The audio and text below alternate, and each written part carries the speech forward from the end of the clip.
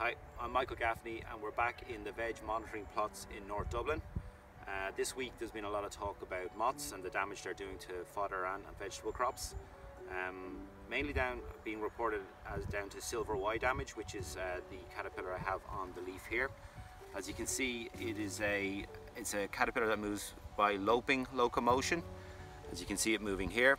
It does an awful lot of damage. Is a migrant. It flies into the country. It's not native. Usually brought in by warm weather. So if you're monitoring your crops, what you want to do is you want to look on the underside of leaves, and the damage should be quite obvious. That they do quite a lot of damage.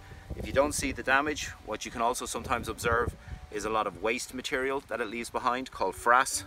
So if you see an awful lot of that, you may not necessarily see the caterpillar, but you might see an awful lot of that. If you're observing that in your crop and you're concerned, you should talk to your advisor about appropriate control measures that you can take.